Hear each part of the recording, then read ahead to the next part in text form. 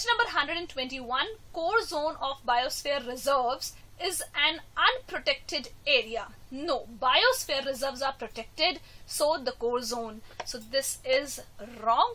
Second option, has a natural inhabitants of tribal people. No. Third one, accommodates research and educational activities. Not at all. Fourth one is undisturbed and legally protected ecosystem. It is true. So the correct option for the given question is option number 4. Let's move to the next question. Question number 122. How many of the following are the key criteria used for determining a hot spot?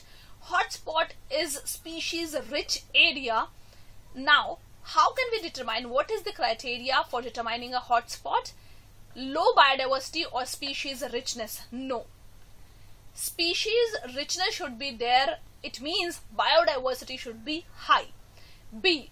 Degree of threat measured in terms of habitat loss. Yes, degree of threat is one of the criteria. High degree of endemism. Production of economically beneficial materials like food, fiber, drugs, etc. No, not at all. So 2 of them are the criteria. So the correct option for the given question is option number 2. Let's move to the next question. Question number 123. Which of the following is not a primary pollutant? Primary pollutants which are direct release in the environment. Secondary pollutants are formed by the reaction of the primary pollutants.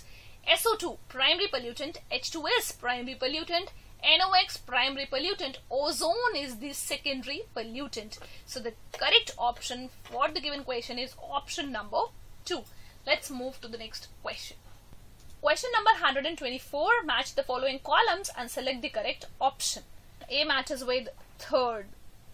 Option number 3 and 4 are ruled out. B, scrubber, removes SO2 pollution. B matches with fourth. Option number 2 is also ruled out. C is green muffler. Green muffler reduces the noise pollution. Means planting of trees like Ashoka and Neem, they absorb the noise and they reduce the noise pollution. This scheme is called the green muffler scheme. D matches with first, that electrostatic precipitator, it removes 99% of the particulate matter. So the correct option for the given question is option number 1. Let's move to the next question. Question number 125. Poisonous gas methyl isocyanate is associated with. During the Bhopal gas tragedy, there was a leakage of a gas called MIC or the methyl isocyanate. So the poisonous gas methyl isocyanate is associated with the Bhopal gas tragedy. So the correct option for the given question is option number 3. Let's move to the next question.